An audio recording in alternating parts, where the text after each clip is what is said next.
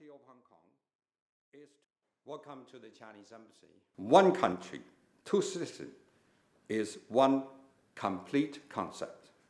One country is the precondition and the basis of two systems.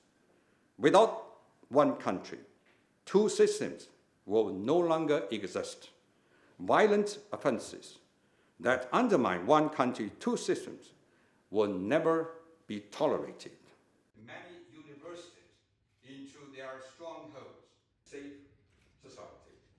We would like to tell these external forces solemnly that the Chinese government remains unwavering in its resolve to oppose any external interference in Hong Kong affairs. We urge these forces to immediately stop any form of interference in Hong Kong affairs and China's internal affairs, and immediately stop condoning violent offenses.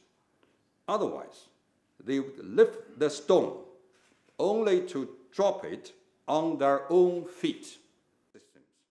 The attempt to stabilize Hong Kong besiege the Secretary of Justice